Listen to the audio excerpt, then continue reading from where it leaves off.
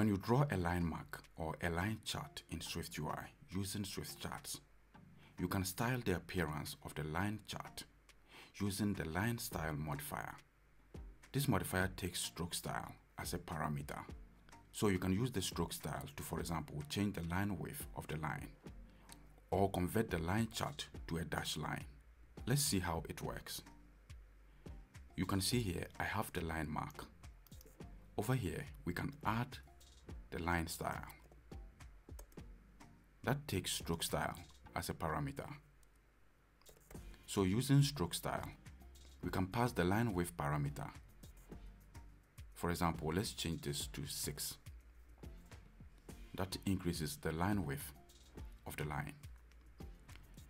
We can also pass some other parameters. For example, we want to convert this line to dashes. So let's pass the line cap modifier to round the corners of the dashes.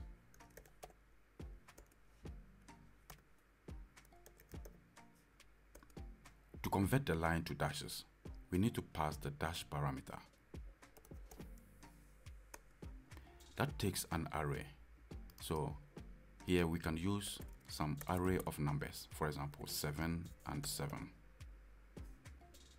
Or let's change the first one to 14.